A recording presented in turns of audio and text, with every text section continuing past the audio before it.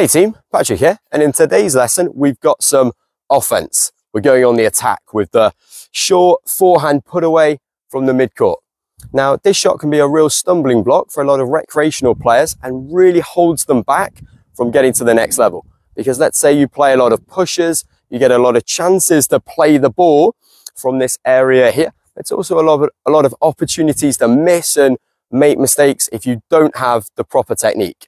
And actually any technical flaws you do have in your stroke will be exaggerated when you're having to generate all of your pace here. And actually oftentimes players would rather receive a quicker ball. So let's get into it and fix this. Firstly, if we recognize we've got a short ball, we want to set up to play our forehand.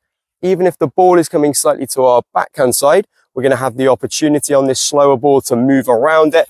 We're going to want to get our forehand into play because it's going to give us the best opportunity to attack. We're also going to want to get our feet up inside the baseline early before the bounce to take the ball at the top of the bounce. We want to take it above the height of the net, above net level. We don't want to let the ball drop. Now, I say we want to get our feet up inside the baseline early, but we also don't want to run into the ball and give ourselves no time and no space. As with all our shots, we want to set up the shot first by coiling our upper body to the side. Now I can run forwards, but I want to run to the side of the ball so I can rotate my body into the contact. I'm going to do this by having big steps up to the ball initially, and the closer I get to the ball, I'm going to shorten my steps. I'm going to have these shuffles, these adjustment steps to really fine tune my contact in and around the ball. Now I'm going to want to contact this shot about level with my shoulder, and I'm going to want to use an open stance. As we talked about in the drive volley video, the open stance is going to give me the best chance to coil and uncoil my body into the shot and stop me sort of just slapping at the ball with my arm.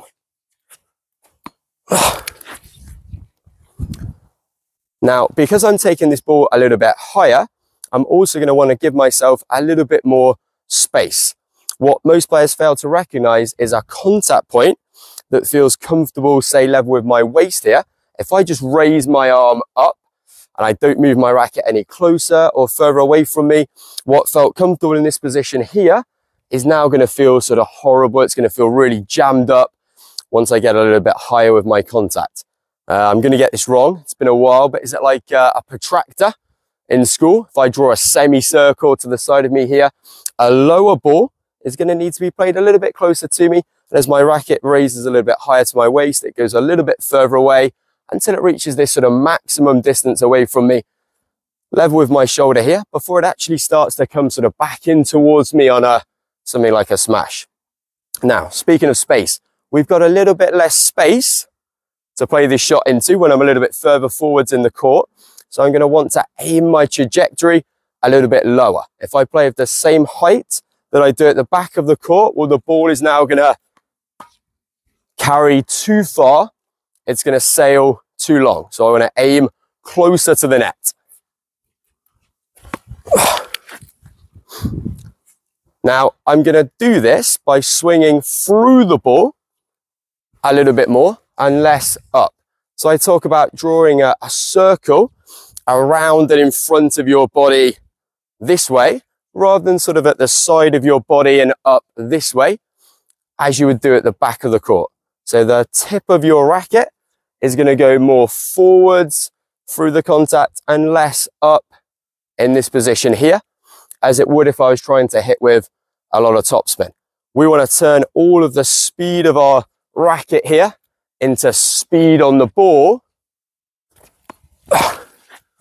and not have any of that speed sort of lost or sort of scrubbed off into topspin. The ball's going to be pulled into the court through this trajectory, through gravity, and not through the spin. Now, how much I can sort of really play through the ball or down on the ball is going to be determined by a couple of factors. How close I am to the net and how high I make contact with the ball.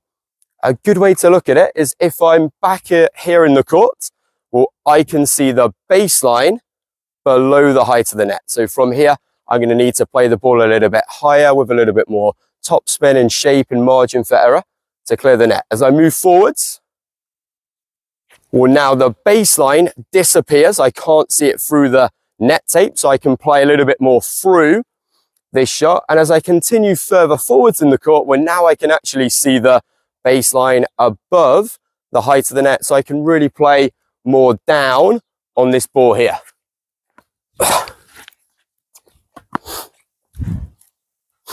Now, I want you guys to go out and practice these shots from this area of the court.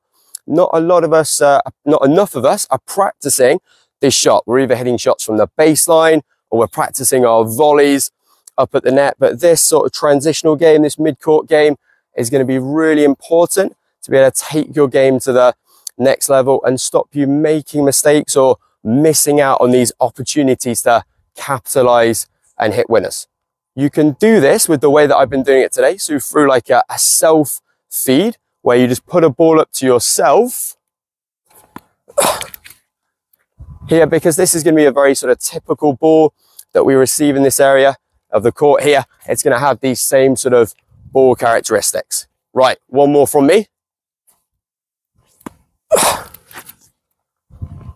Okay, right, signing off, guys. If this video has been helpful, please give it a like.